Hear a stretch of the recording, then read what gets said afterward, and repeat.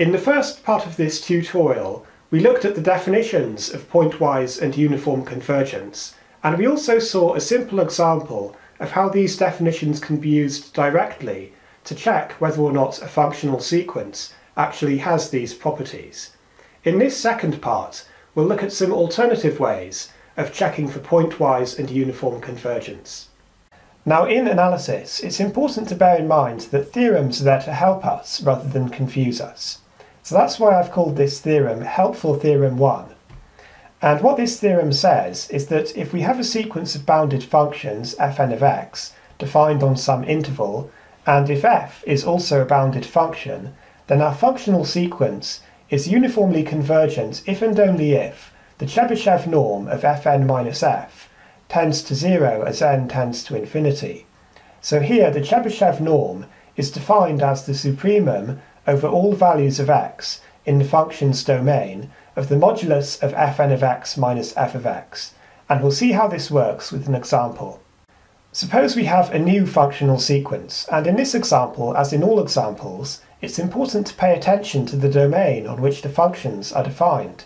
So the domain in this example is the set of real numbers from 1 to infinity, including 1, and the functions in the sequence are given by fn of x equals nx over 1 plus nx for all x values in the domain and natural numbers n.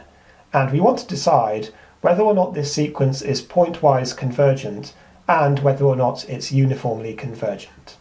And here's a diagram of the first few functions in our sequence. The first function in our sequence, f1 of x, is this green line down here, f2 of x is this yellow line here, and you can see that the general trend is that the functions appear to be monotonically increasing, and they appear to be bounded above by the constant function f of x equals 1.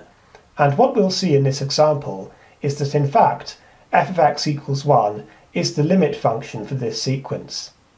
So how are we going to examine the convergence of this sequence?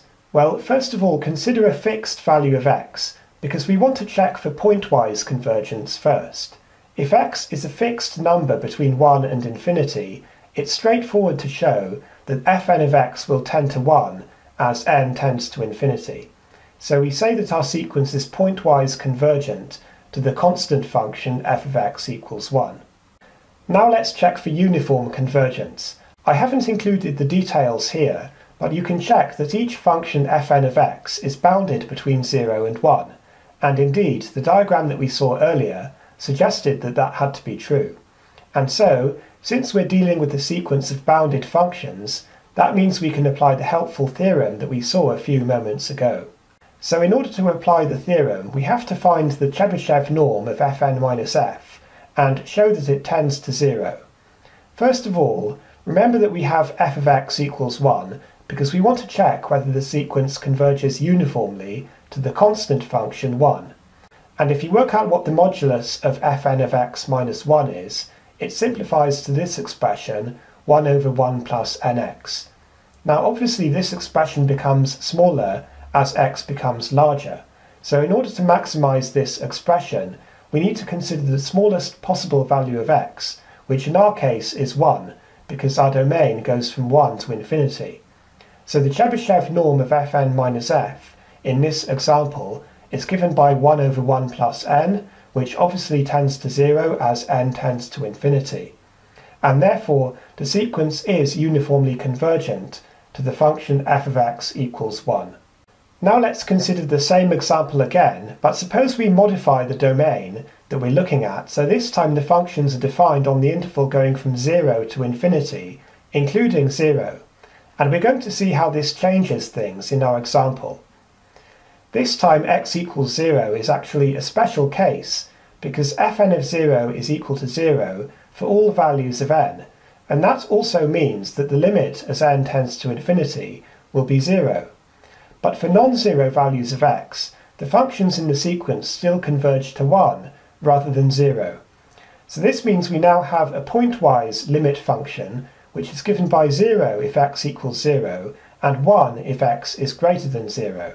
So the sequence is still pointwise convergent, but the limit function is not the same as it was before. Now, if we consider uniform convergence, bear in mind that our limit function is defined differently for x equals 0 and x not equal to 0. So when we work out an expression for the modulus of fn of x minus f of x, we have two different expressions depending on whether or not x equals 0. Now this time, when we're calculating the Chebyshev norm of fn minus f, we find that it's equal to 1, whereas before it was equal to 1 over 1 plus n. So in this case the supremum is just a non-zero constant. It has no dependence on n, so it doesn't converge to 0 as n tends to infinity. In case you're confused, the reason the Chebyshev norm is 1 is because, if you consider a very small positive value of x, you can see that the expression 1 over 1 plus nx can be made arbitrarily close to 1, so the supremum of the modulus of fn of x minus f of x in our domain must be 1. And since 1 doesn't converge to 0, that means in this case, having changed the domain on which the functions are defined, our functional sequence is actually not uniformly convergent. So in the previous example, we saw that the functional sequence was no longer uniformly convergent after we changed the domain so that the pointwise limit function was no longer a continuous function.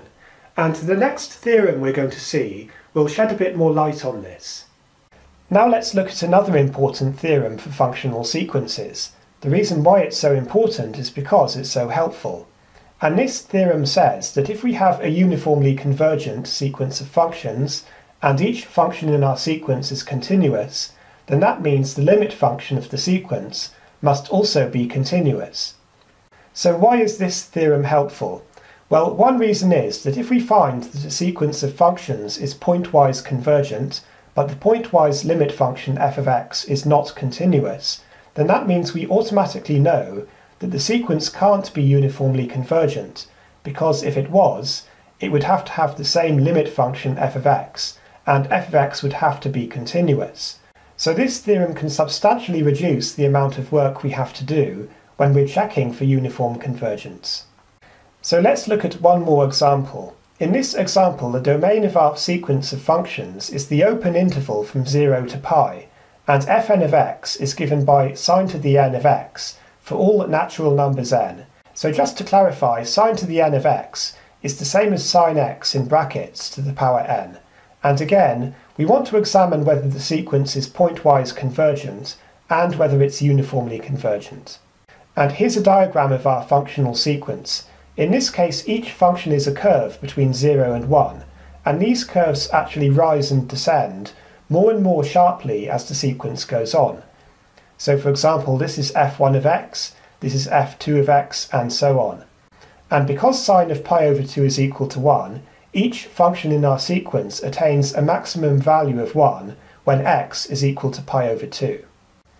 So for every value of x between 0 and pi, except pi over 2, we can say that sine x takes a value strictly between 0 and 1, and therefore sine to the n of x will tend to this discontinuous function. The reason being that in general, if we have any number strictly between 0 and 1 raised to the power n, then this will tend to 0 as n tends to infinity. And therefore our functional sequence is pointwise convergent to this discontinuous function. Now if we consider uniform convergence, the pointwise limit f of x is not continuous, since it has a point of discontinuity at x equals pi over 2. And therefore, using the theorem that we saw earlier, we can say that since each function in our sequence is continuous, then there's no way the sequence can converge to a discontinuous limit function. In other words, the sequence is not uniformly convergent. So let's just summarize what we've talked about in this tutorial. Given a functional sequence, we check for pointwise convergence by thinking of x as being fixed and considering what happens as n tends to infinity. And if the sequence is pointwise convergent to a function f of x, it must either be uniformly convergent to the same function f of x, or not uniformly convergent at all. Pointwise convergence is the easier type of convergence to check for. When testing for uniform convergence, we can try to use the definition directly, in other words the epsilon and n definition, but in many cases this might be difficult. So if at all possible, we should try to use a theorem in order to make our lives easier, and we've seen 2 examples of useful theorems in this tutorial. Thanks for watching this tutorial, and look out for the next one coming soon.